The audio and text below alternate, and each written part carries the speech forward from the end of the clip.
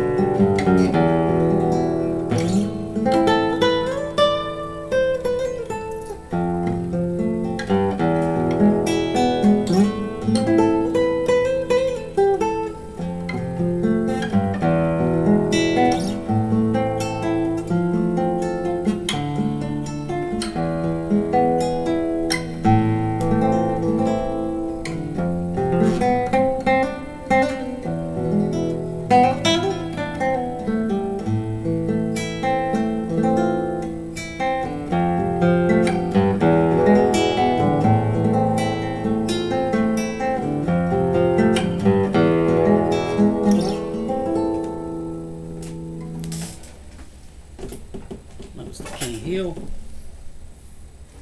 Now the Imai.